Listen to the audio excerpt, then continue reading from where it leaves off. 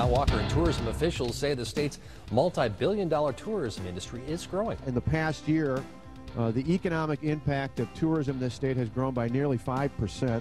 And over the last 2 years, it's about a 13% increase. Definitely up about 10–15%. The troops are leaving for a deployment in Afghanistan. On behalf of the grateful state and the grateful nation, thank you. Governor Scott Walker among the dignitaries wishing the group good luck and a safe return. Ginseng producers say a recent trade mission to China found millions of dollars in new business for the industry.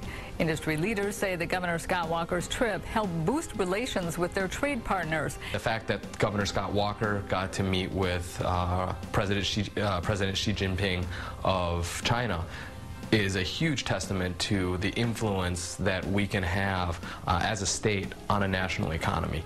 11 members of the 97th Agribusiness Development Team are returning home today from Afghanistan. Today they were welcomed home by family, friends, and Governor Scott Walker. Governor Scott Walker held his first of many roundtable discussions today to improve job creation. Additional funds for public schools, particularly tied in towards some of these key areas we've talked about that would help students prepare for the jobs of the future. That massive wildfire that scorched thousands of acres in northwestern Wisconsin is under control tonight. Governor Walker got an up-close look at the damage today. When you look at the amount of damage here, and particularly at a property like this where you see the fire, the ring go all the way around the house, if it weren't for the 2 firefighters that we saw here today and others like them, so many of these homes would be gone.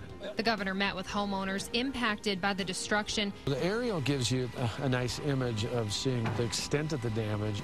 Governor Scott Walker is in Milwaukee this morning. He's giving a keynote address at the Top Workplaces celebration.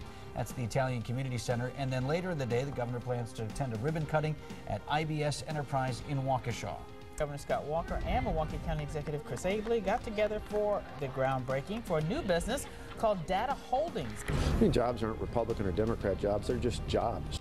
Wisconsin Governor Scott Walker traveled north to take part in what's being called a fishing opener do-over. Fish were biting pretty good. He even got the governor to reel in a walleye. Breaking the governor's curse. I caught the first, my guide caught the most, and the kid that was with us, August, caught the biggest. This week they announced the Wisconsin Walleye Initiative.